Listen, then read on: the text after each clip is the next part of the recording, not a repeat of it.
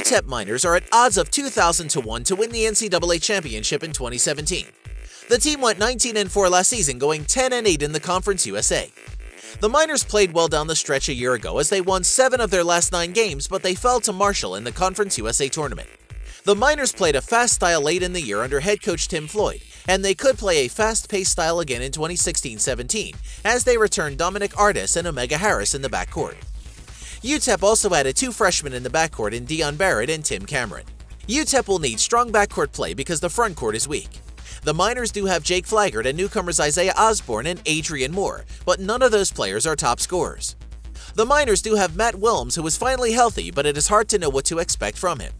Paul Thomas is a highly touted newcomer, so he could see a lot of playing time, and UTEP also has Kelvin Jones and Terry Wynn.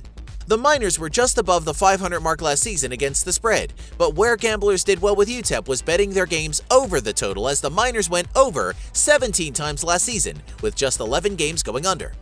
There is no reason to think that changes this season, as UTEP should once again be a good bet to go over the total in many of their games. The Miners have enough talent to compete in Conference USA this season, but whether they have enough to win the title is in question.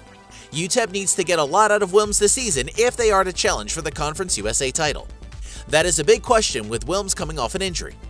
UTEP should be good enough to finish with a winning record and make a postseason tournament in 2016-17, but probably not the NCAA tournament.